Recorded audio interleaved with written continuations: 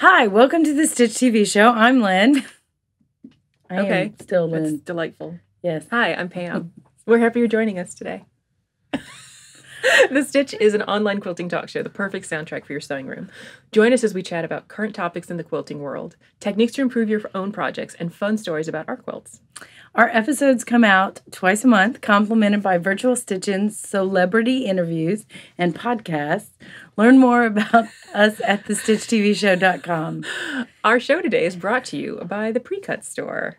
Behold the amazing selection of Precuts. Precuts could be anything from fat quarter bundles, charm packs, layer cakes, jelly rolls, all that cool stuff. And we're very excited that the Precut store is also sponsoring a giveaway. So, on our blog, you will find a link to a Rafflecopter entry to win 3 fabulous charm packs, Flour Mill by Corey Yoder, biscuits and gravy. Very Southern.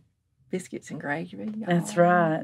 By Basic Gray for Moda. And then this fabulous, very bright and special designer palette series from Kaufman. And wait, there's more. Basics. That is such a good deal. Oh, yeah. And this is just the Jelly Roll Basics in Snow, which is it's one of the colors I use the most, honestly, from Moda, Bella. So, enter to win before August 24th. Thank you to the Precut store for that. Huzzah! So today we're going to be talking about free motion quilting on domestic machine and the cost-benefit analysis of pre-cut fabrics.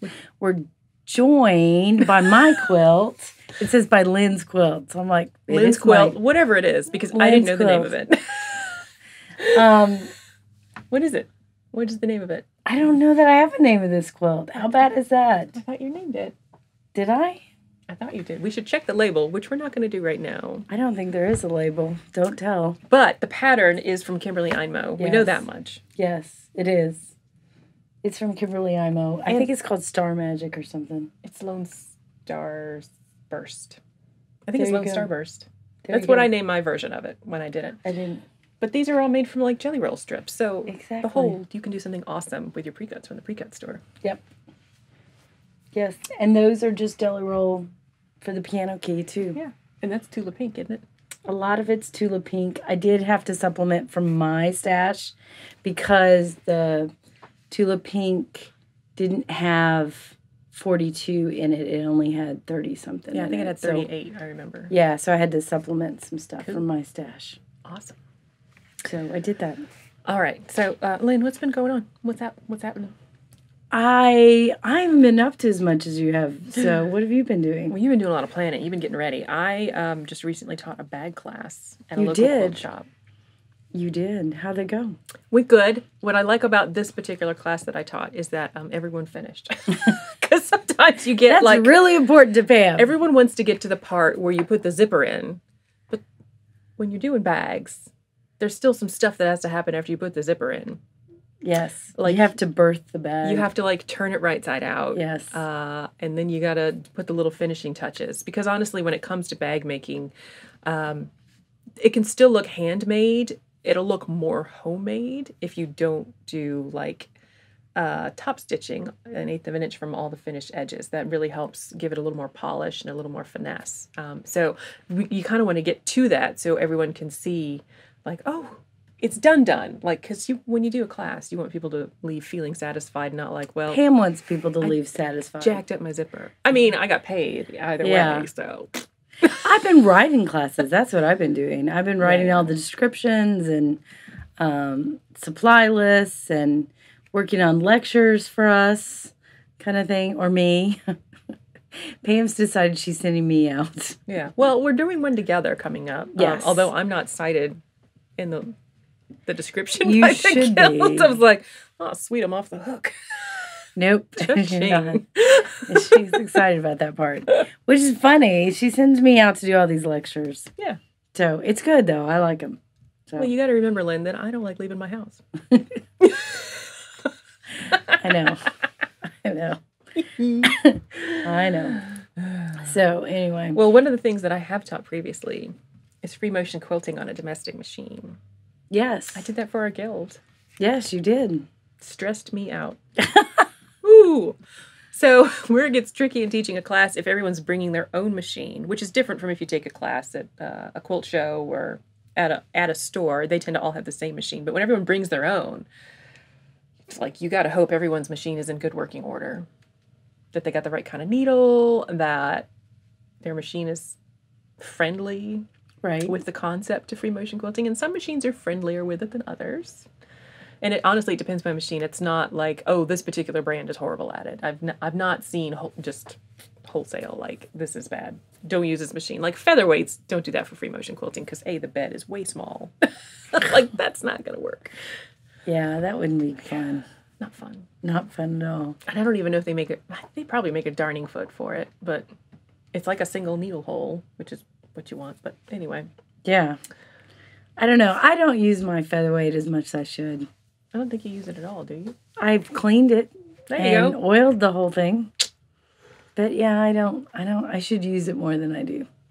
It's cute. It is cute. And it's an anniversary one. Like, it's a collectible. It's very collectible because of the century. It's the century one that it came out. So I should use it more, but I don't. You should. I don't. So give us tips on these domestic. That's our first topic, is domestic machine quilting tips. Yes. I actually wrote some stuff down. Why don't you go first? And then I will. Because, and I'm a long arm quilter, but that being said, I have quilted on my domestic machine. I know, it's not a lot, but I have done it. So these are my tips. Work small. I like, most of the stuff that I do on a domestic is small. So I work in a small space. Mm-hmm. I don't try to, what I can do with my long arm is make these big, long, lines and stuff. I can't do that on a domestic. So I really have to kind of change I don't know how to do it on domestic. So I have to change my concept, and I work in a small space before I move stuff around. I always stop with the needle down. Yes. So that, if you have a button on your machine where it says needle down, I always stop with the needle down. And I think that helps in case you need to turn or pivot. You always want to stop with the needle down. See, I know some stuff. And when I have to do it on a domestic, because I don't have to think as much here, although my domestic has a stitch regulator that I can turn on. But I can do it without a stitch regulator. But before I go to the project I'm doing this on, I always practice, because there's a rhythm. You have to get into the rhythm of your body and the speed of the machine. The rhythm is going to get you. It's true. It's the rhythm that's going to get you. Yeah. So I think it's like this dance of, am I moving at the same rate that my machine is moving? And your foot pedal. On my foot pedal. And so I always practice before I go to that whatever thing is. Much like dancing, the speed of your feet needs to match the speed of your hands. Really? In dance? I've never thought about that in dancing. Okay. Well, think about it. If you are doing a slow dance, but your arms are doing like crazy hand jive, it doesn't look right. No, you're right. It doesn't. Yeah. So there you go. There you go. Pro tip. Okay. Well, let's back it up for a minute. Okay. Well, those are all my tips. Well, yes. And I'm done. And thank you for playing. Now it's my show. It's Pam's show. So Sheila sends me out, but she gets the whole show. Yes, pretty much. Yeah. Yeah. So go. All right, let's talk about setting up your machine first, because I think that is like the first hurdle. We talked a little bit about maybe don't use a featherweight. So in theory, any machine, any sewing machine will work for free motion quilting. There are different things that will impact how successful you are at it. And honestly, a lot of it is, how do you adapt to compensate for the features of your particular machine? Why did you look like that? Because I was just remembered another thing I have to do. It's setting up the machine. You have to drop the feed dogs. Oh, no, you don't? I always drop the feed dogs. So here's the one of the big debates. There are two options. So your feed dogs are what grabs the fabric from underneath and keeps it moving forward. Now, if you're doing a free motion design that isn't moving forward, but maybe moving backwards or to the side, the feed dogs can get in the way, cause some friction. But there are some workarounds, so I have What do you tape over it? No. Okay. Okay, so what I do for mine, I used to drop the feed dogs. Then something went hitchy in my machine and they never came back up and I had to take it into the shop. And I thought, well, I'm not doing that again. So what I do instead is set the stitch length to 0. So then the feed dogs, instead of coming up and moving forward and dropping down, they just come up and down. So you can do either, or you could do both. I think you drop the feed dogs and set your stitch length to 0. That feels like overkill. Some quilters have said that dropping their feed dogs changes how the tension discs in the bottom engage, or the feed in there. I don't know that I've noticed that. But I don't do it enough that... So this is where experimentation and finding what's right for your machine comes in. You can I would say that's true. drop the feed dogs, or try to set your stitch length to 0, or like the short, I think sometimes it just goes down to like 0.5 might be the shortest, which is essentially the same as just going up and down. Now, in addition to that, you can also cover the feed dogs. So you can get, here's the ghetto solution. Cover it. Here's the redneck engineering solution. You get a business card and you poke a hole in it for your needle to go up and down, and you tape that over your feed dogs. And you could do that even if you can't shorten your stitch length to 0 or drop them. Like, you could do that. Oh, yeah, that's a good idea. You could also invest with, like, painter's tape so it didn't... Yeah, tape it down with painter's tape. Don't use duct tape. That'll leave sticky residue on there. Yeah. Alternately, you could invest in a product like the Supreme Slider, which is like a Teflon-coated thing with a little hole cut out that you put over your machine bed. And getting that slick surface will help the quilt sandwich move around as well. Now, the trick is, that does have a grippy back, but I do a line of painter's tape on mine anyway, just in case, because one time it, like, came unsticky and it slid and I sewed through it. Ooh. Whoops. Oops. So. Don't like that. Big debate. Again, it's what works for your machine. So get some muslin or some fat quarters that you don't really like anymore and make some sandwiches and practice and see. So practice. That was a good tip that I gave. Practice. Yes. The other thing that's helpful, if you don't have a machine that is sitting so the bed of the machine is flush with the tabletop, like it's dropped in, is another way that's described. You want to try and extend the bed of your machine so you've got more surface for the quilt sandwich to be flat before it like drops off the edge.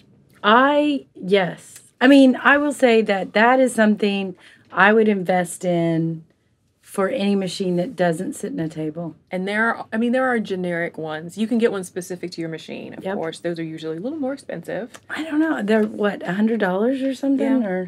But I've seen them offered, online. Harder to find in person, but there are a lot of companies that make generic ones that, like, the components that slide around the arm of the machine will adjust back and forth so you can accommodate any size bed of the machine.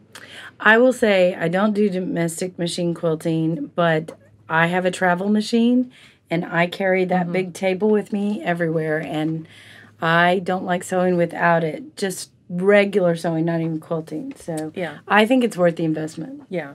And there's even small portable tables that are maybe $300 US. I'm not sure about international, how they work, where they will make a custom insert so you can set your machine down in there. Now, so I have recently invested in a Handy Quilter Sweet 16, which gives me a nice big bed. But before that, I have my Janome that's set in a table. And I actually set my ironing board up behind my table. So my normal table is about like that much space beyond the back of the machine. But my ironing board back there gives me another good 12, 15 inches extra.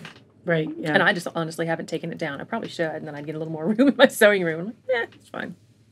That's where the cats sit, honestly, so they can look out the window, and it doesn't get... No, it gives you extra space. I like those tables. Now, what I don't like about them is that the fabric cover on the ironing board does create a little bit of friction. So if I were quilting on that, when I go to move quilts back towards me, then I get friction there. That doesn't work great. I have seen creative solutions like covering them with Tyvek material, which is slipperier material. Or honestly, you could there's a couple different materials you could put down there and get a little less friction. But extending the work surface definitely helps, particularly for big quilts. If you're just doing like a pot holder, it's not that. There's not a lot of weight to that. But when you get to, if you're trying to quilt a big motif on a big quilt on a domestic machine, that drag becomes very important. And I've seen all kinds of different ways. Like Krista Watson, who owns the Precut store, does a smoosh and stuff method. So you kind of puddle the quilt sandwich. So you're working in your area and the rest of the quilt is kind of puddled around it. Now we've taken a class from Sue Nichols and she does a roll and like flings it over her shoulder. That seems more organized. I'd like the smishing, whatever. Now, smishing. Well, and stuff. When Sue describes her method, it makes me think of an old school way of referring to female undergarments over the shoulder holder, which is probably not her intended effect. Probably not. Probably not. Love you, Sue. Probably not. She probably didn't watch the show. Probably not. That's okay. So your method there kind of depends on how much space you have. If you've got mobility issues and you don't have use of your shoulder, you don't want a quilt hanging off your shoulder anyway. Yeah. Especially in Georgia in the summer. It's freaking hot down here. They can be heavy. You gotta crank up the AC in that case. Yes. So I have done a king-size quilt, free motion quilted it on my 1992 Singer machine that I got as a high school graduation present. I have quilted a quilt on a domestic machine, king size. Yep. And then I went, this is bananas. Yeah, it's bananas. It's doable. I don't ever want to do this again. You got to take a long break. I call it quilt wrestling. Yes. Because I felt like you were just all the time wrestling this big, heavy behemoth. Yes. Yeah, it was crazy. So the benefit of quilting on a domestic machine from a long arm is that you've got freedom to move and work on any part of the quilt you want. True. I don't do that. You don't. Which gives you more freedom if you want to use multiple thread colors because you can... So like for this quilt, I could have done all of the teal thread in various stars and then gone and done all of the purple threads. I'm going to take back that statement. I can quilt on whatever part of the quilt I want. You just have to roll it back and forth. I have to roll it back and forth, and I have to quilt or stitch in the ditch the whole quilt first before I go back. Now, do I stitch in the ditch? No. So I just do it a section at a time. I know that's something, again, that Krista recommends is stitching in the ditch around all of your important design elements. So maybe it's just outlining this star piece instead of like every individual piece. Right. But that'll help stabilize it and prevent puckering. And a lot of this really depends on how well you've basted it. Not going to get into that here because I think we've talked about it before. Different methods there, but all kinds of different ways to baste. I pin baste, which isn't a problem for me when I'm doing domestic machine work because you do have to stop and reposition bulk of quilt anyway. So while I'm doing that, that's when I take the pins out. And I just have to be conscious of how am I going to be quilting this? Let me not put a pin right in the middle of where I need to put some thread. So at particular intersections, I will avoid, and it varies by quilt how I do that. In general, the recommendation is do basting pins hand width apart. I don't usually do that. Hands. You're using all the hands. Hands across America basting happening. Some quilts are more successful than others, as we learned in the last show with our judges' comments. Yes, exactly. Some jacked up binding from the Stitch TV show. Ta-da. Ta-da. Patent pending. Okay. The other thing, needle plate. Most machines come standard with a needle plate, which is the piece of metal that goes over where you drop your bobbin in. Unless you've got, well, I have a drop-in bobbin on mine. Some bobbins are like the... Berninas are underneath. Yeah, the underneath kind. Yeah. So the needle plate is where the holes are cut out for the feed dogs. Typically, the hole for the needle is set up to accommodate a zigzag stitch or any decorative stitch. So it is, oval shaped. Like that. Well, and on my Berninas, it's as wide as the widest stitch capable of the machine. Which I think is a 5mm stitch for my Janome. I think it's mine's a 9. 9. Mine might be 7. 7 and 5. I mean, my widest zigzag my is like biggest Bernina, I think, is 9. Okay. But the smaller Bernina is, I think, a 5 or 7. So what can happen sometimes if you're free motion quilting very quickly and you have this wide needle hole is that the thread kind of moves around in that hole and it can affect the what you think is tension on the back because your top thread will start to pull through.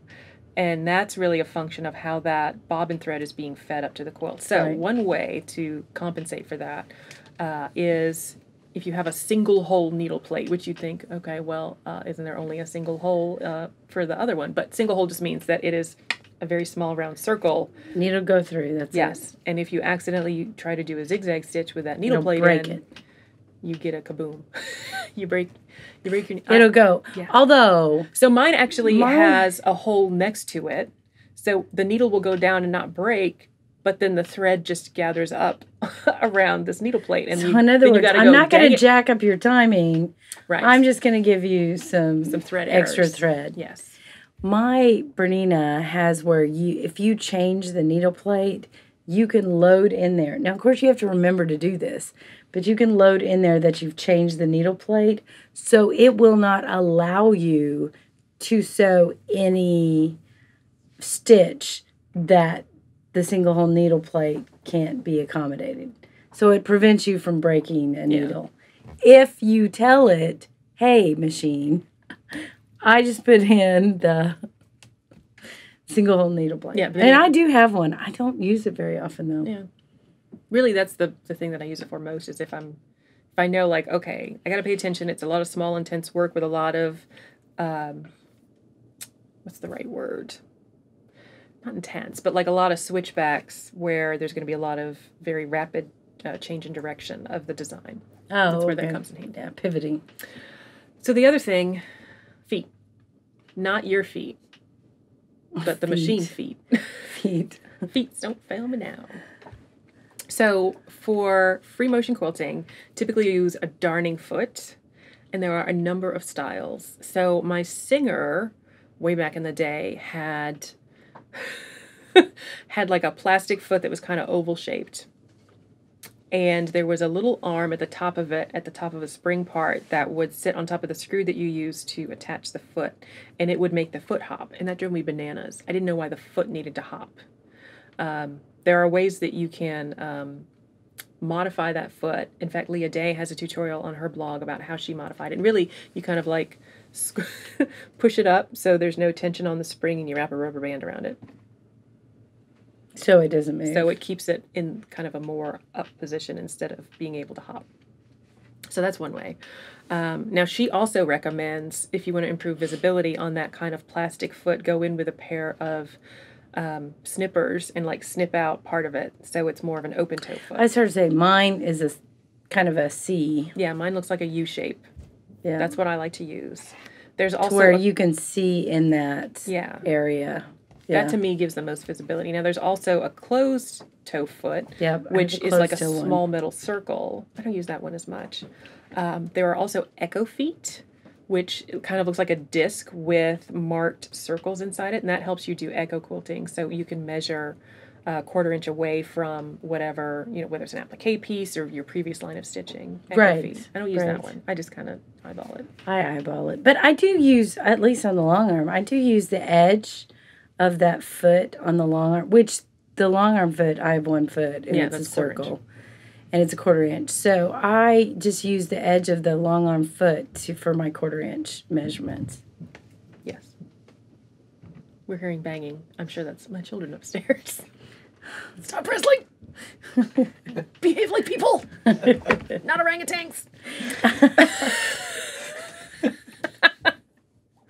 So, feet. Practice. Now, there's also an actual free motion ruler foot. Oh. Which is, if you look at the profile of it, is a taller foot. So it's got a good 1/4 inch of metal, and it's usually like just a round circle like the closed toe, but it's taller because as you butt those rulers up against it, you don't want your ruler to go on top of your foot because then your needle's going to hit it, and that's going to end badly. And that's true. That's the same with long arm in that your rulers are thicker because they bump up against that foot so that they can't go under or over it because you don't want to have the needle hit that plastic. Okay. Thread choice. Whatever thread I like. Whatever thread works in your machine. Which is the threads I like. Yes. So there are brands that people swear by that I have tried to use in my Janome, and it's like, nope. No way. Nope. Did not happening. Did not happen. So this, and I have had people with my same machine say, "Oh, I love that thread. It works great." And I'm like, I don't know what I got. I got a persnickety machine. It doesn't, and whether it's the mechanics of how I am doing the quilting motion, maybe that's causing it. Maybe it's thread weight. Maybe it's my needle choice. Because I also find I can't use the recommended needle. Like so many people swear by... They swear by Schmetz. Swear? They swear by it. Swear by it. I can use Schmetz needles like a for good piecing, Schmetz. but I can't use it for free motion quilting. It gives me some skip stitches. And it's a good quality needle. It works perfectly fine for everything else. But for free motion quilting, I got to use a Singer. A Singer brand needle in my Janome. That's just crazy. It's crazy. And it's like the I'm heavyweight. sitting here going... And it's the heavyweight denim needle. There you go. And there it is. So there's all kinds of factors that you can switch around to be like, why is my free motion quilting look jacked up? Is it tension? Everyone's been like, just fiddle with the tension knob. No, it could be your needle, it could be your thread, it could be your batting. It could, like, so many variables. Yeah, so it's really trial and error for what your machine is and what who you are working in. Yep. So I mean, my long arm likes a certain thread. Yeah. And that's what, when she comes over here to quilt, I'm like, you need to get ice cord because that's what it likes. Yep. It's an ice cord loving machine. And you put something else in it, and it's not a happy camper. It's like, this is an ice cord. I find my handy quilter is a little more forgiving of thread type and accommodating of different widths. But I have tried using like a thick decorative thread to embellish like a kind of a small art piece, and I get skip stitches. And no matter whether I use a top stitch needle, which has a bigger hole, or I use a heavyweight denim needle, which is like a bigger needle overall. I have also tried the platinum needles, and those kind of hit or miss on whether my machine likes them. So platinum, in theory, has less flex to it when you're going at those high speeds, because high speeds mean heat, and heat makes metal bendier. So in theory, platinum has a higher melting point than the forged steel, I think, that regular needles are made out of. So, it's trial and error. You just got to play with your machine. Play with it. Get a bunch of quilt sandwiches. Get different thread weights. Get different thread weights. Get different needle types. Different needles. And when you find what works, write it down. Yes, and then say, this is what I use. On your sandwich, get a Sharpie or a pigment pen, because again, not archive, and be like, I used this needle and this thread and this tension setting. And this is happy. Because in addition to the top tension knob, which is easy to find, there is a tension dial on your bobbin case too. Oh, yes. Now, if you're doing bobbin work on your machine, you play with that. Bobbin work means very heavy thread in the bobbin. Right. A little different from what we're talking about here. Totally. So you mess with that. In fact, I have a separate bobbin case. Yes. For my Bernina, so that if I want to use very heavy thread down there, I will mess with that, but I don't mess with the bobbin that I know works well. Yeah, I have two for my Janome, and they are known as the red bobbin case and the blue bobbin case. And the red bobbin case is what comes with your machine. The blue bobbin case is tweaked slightly to have less tension in the bobbin than the red one. So in theory, it's better for free motion quilting because you can run that bobbin thread out a little quicker. Now, there are people that swear by use a lighter thread weight in the bobbin versus the heavier. I find it's more important to match color because... You don't get the pokies up with the little white dots. Yeah, you want even tension between your top and your bottom. And if your top tension's too high, your bobbin thread's going to show through. Guess what? If it's the same thread, you can't really tell. Unless you get eyelashing, which is when usually happens on the back, if it's going to happen anywhere. Yeah. And that's when the top thread comes through so much. And the bobbin tension it looks like it's tighter. And so your top thread makes like these eyelashes. Doesn't pull it up. Right. And that usually happens around sharp curves. If it's happening, even if you're doing a straight line, well, then something's really jacked up. What I do to test that is I do a straight line, and then and I do this when I test on long arm. I'll run a straight line, and then I'll do a series of loops, and then I'll do a back and forth curved zigzag, and then I get out, go underneath, and I look at it. Because my loop should tell me if there's eyelashing. My straight line should give me that width, the width, and then the curved switchbacks will show me how it looks on the pivots. So, and I think if you do that with everyone, you know, it's kind of a consistent test. Yes. So that's what I do. So let's say you got all that worked out. Yes. What designs do you actually use? Oh, that's a big.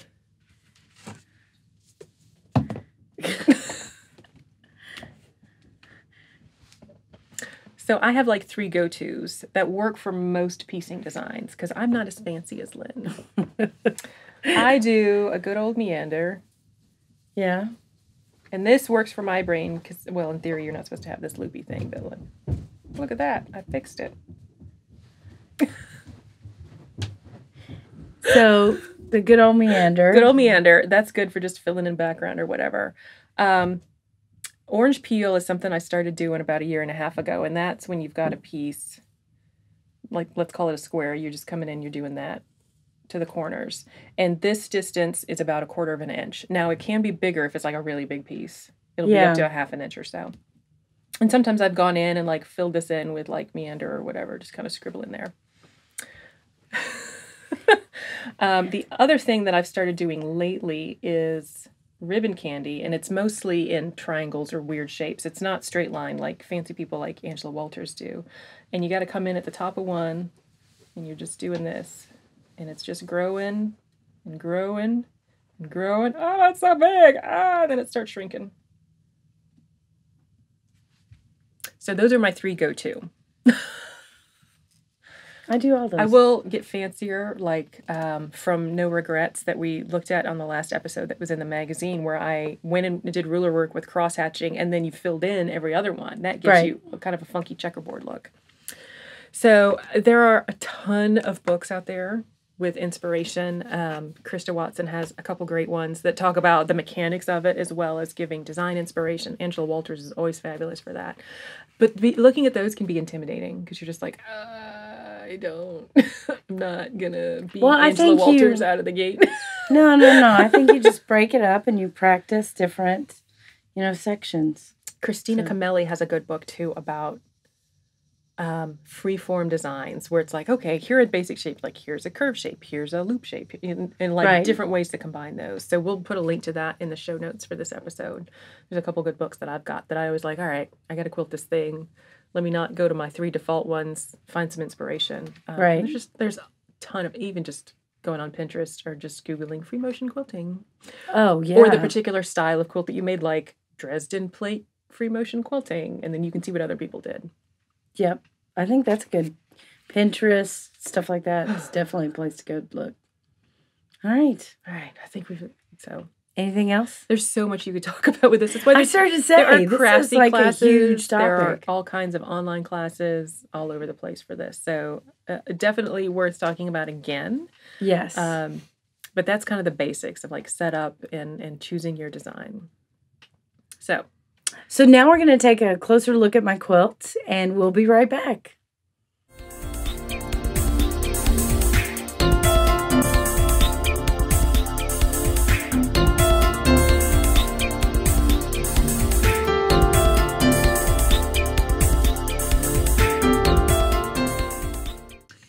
Okay, our next topic is cost benefit versus for pre-cut fabrics. Yes, that's the topic. Yes, and. So Pam has done math, and math is hard. No, actually, I like math. But my guess is that there's not a lot of difference. Like a pre-cut, this is a jelly roll. Jelly roll is, 40 pieces of 2.5-inch strips. Yep. Which is equal to 3 yards. Maybe. Ish. How many yards is this? Math. You're not going to tell me. You're going to show me in a minute. So I'm guessing, and I could be wrong, that there's not a lot of difference. Okay. But can you go to a quilt shop and say, I would like a 2.5-inch strip of this fabric? Usually the smallest they'll let you cut is an 1/8 of a yard, which is, I'm trying to do my math now. So a 1/2 yard is 18 inches, and half of that is 9, and half of that is 4.5. So no. So I can't get 2.5 inches. So you got to buy more. But I can get 4.5. Yeah. So it'd be like 2 jelly rolls. No. 2.5 times 2 is 5. Okay, right. All right. Anyway, so I did some math. And we'll use a jelly roll as an example. Okay. Okay. So how much does a jelly roll cost here in the United States? About $40. Yeah. I have $38.99 for mine. So we're trying to figure out, is buying all the fabric and doing it yourself more or less than $38.99? Okay.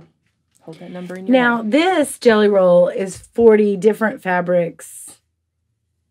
40 different fabrics. Not all jelly rolls are all 40 different fabrics. Sometimes they're repeated. True. Fabrics. We're going to assume that you are going for a jelly roll of print fabric. Okay. Because this is solid. Solids are usually cheaper. Those could be like $35. And I'm going to assume an average price per yard of fabric at $12.99. That's what it is here in the U.S. Yep, I agree. $12.99.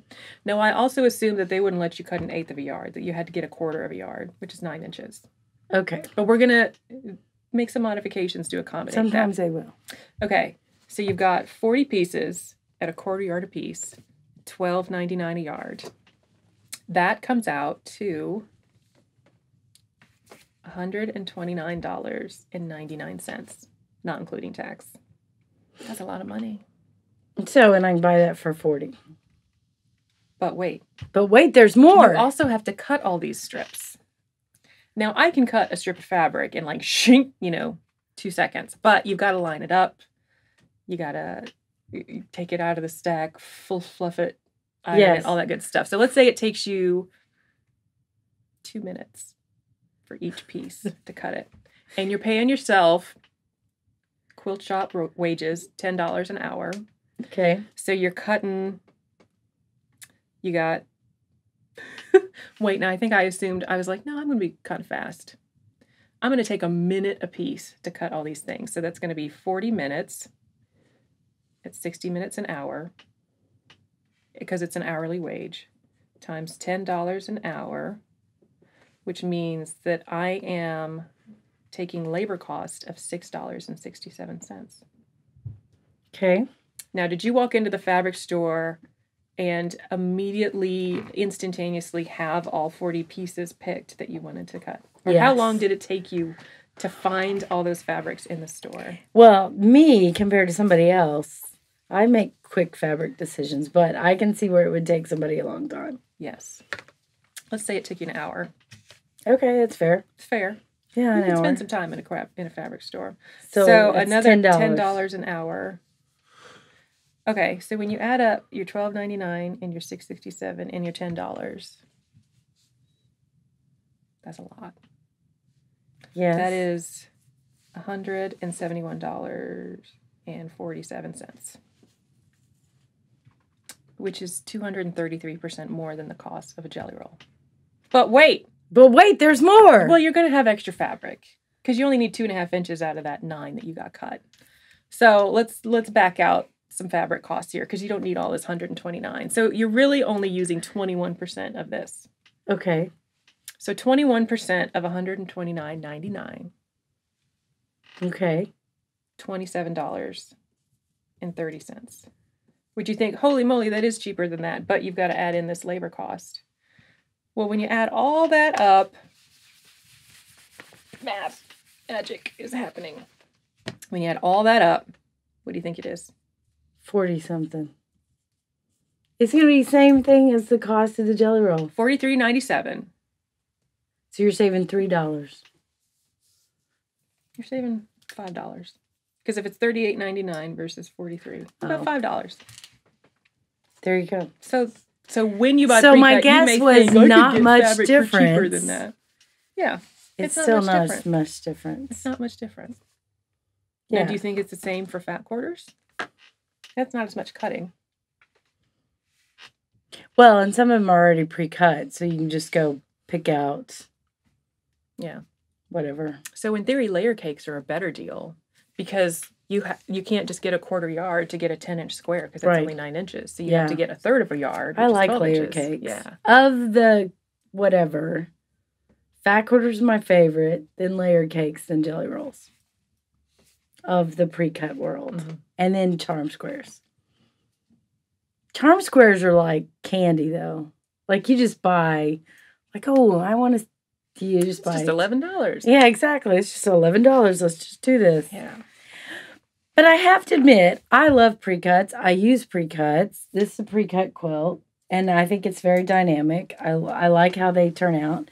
For me, though, a lot of times I want extra fabric for background or whatever, so I'm always adding to my pre-cuts. Yeah. I never make things just that's the only thing I'm using. Yeah. So I'm still always buying more fabric. And I always like to use part of the pre-cut and then add more stuff from my stash so that it gives me a more dynamic quilt and unique quilt. Mm-hmm. Right. So. Yeah, because that's one way to personalize it. And we've talked about kits before about, you get the kit that's the same as everyone else. Well, swap out a couple fabrics, mix it up. And really, honestly, buying a fat quarter comparing to buying a half a yard of fabric, I think you get a better deal buying half a yard of fabric than buying sets of fat quarters. So if fabric is $13 a yard, Mm-hmm. fat quarters are on average $3.50. $3.50 times 4 is $14. That's right. Yeah, it is. So it's a better deal to buy half a yard of fabric. I did do math. So, and I get more fabric. So, yeah. And half a yard of fabric lets me create the layer cake. Now, the benefit of these is you get the entire line. You get you get a little bit of a lot of stuff. It's a good way to build a scrap stash. Oh, or just like this grunge or, the solids. It's a great way to just have those filler things. So, awesome. But I like variety. So I buy these, but I also buy extra fabric. Because, that's good. We just buy fabric because that's how we roll. Well, really, yeah, that's it. It's just an excuse to buy more fabric. But I didn't realize all that math. That was good. Yes, the math. I did that last night. And she was very excited. She was like, I'm going to do math. I'm like, okay. Yeah, I whipped out charts a couple episodes fun ago. With that. Math. Wow, this is getting crazy. It helps to have a nerd on your side. I'm just saying. This is why I don't do spreadsheets. She doesn't. Yeah. Anyway. Cool. Alrighty. So, do you use pre-cuts? Do you have a favorite size? Are you a layer cake lover like Lynn? A lot of L's in there. Layer cake. It's alliteration day at the Stitch TV show. Ta-ta! So leave a comment on our blog or YouTube episode and let us know. And that's all we've got for today's episode. This show is made possible by the Precut Store. You can shop the yummy Precut Store yourself at theprecutstore.com. Oh, we would also like to thank 77 Beaches, Big Think Productions for helping produce The Stitch.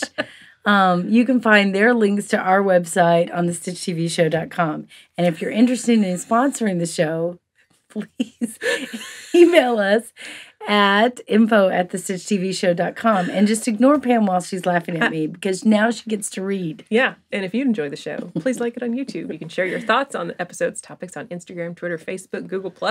Tag us with hashtag #TheStitchTVShow.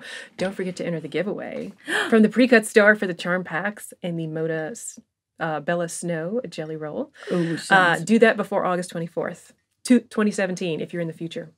The next virtual Stitch-In is Friday, August 18th at 7 p.m. U.S. Eastern, broadcast on our channel here on YouTube and on our blog. Pam's podcast, Hip to Be a Square, is out on Fridays at hiptobeasquarepodcast.com or on iTunes or Google Play. And don't forget to catch the Celebrity Stitch-In interviews, which are now on our YouTube channel and on our blog. You can email us with questions or comments at info@thestitchtvshow.com or buy our patterns at shop.thestitchtvshow.com. All these details and more can be found on our website, thestitchtvshow.com. Tune in next time for more quilting chat with friends.